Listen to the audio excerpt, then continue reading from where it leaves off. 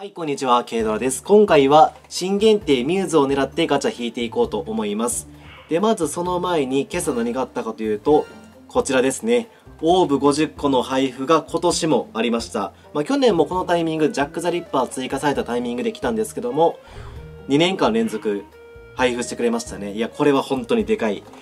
で、引いていくんですけども、今日はミューズとメモリーとエビスがピックアップですね。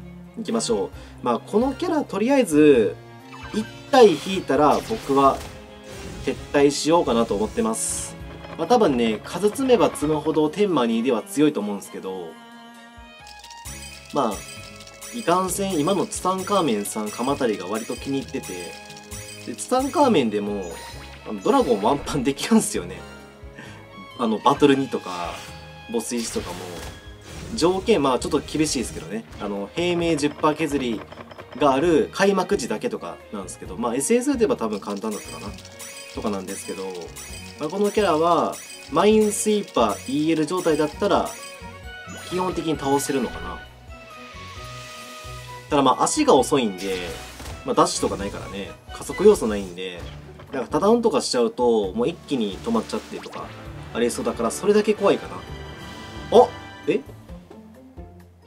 ミーミルか。もう白蛇伝とかミーミルとかさ、見た目があの辺しかもさ、一緒ぐらいの時期に出たからさ、わかんない逆回転、よし。これ止まったらガチャ終了っすね。 0.6%。 0.6%。 止まれ。おっしゃ。久々に結構でかい声出た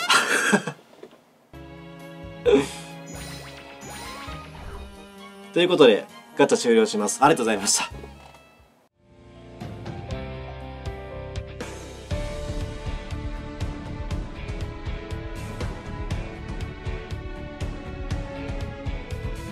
おまけと言っちゃあれですけども、ここ最近シャルルマーニューキリンジアルファガチャミューズと続いていまして、来週ね、もしかするとコラボ発表される可能性あるんですよ。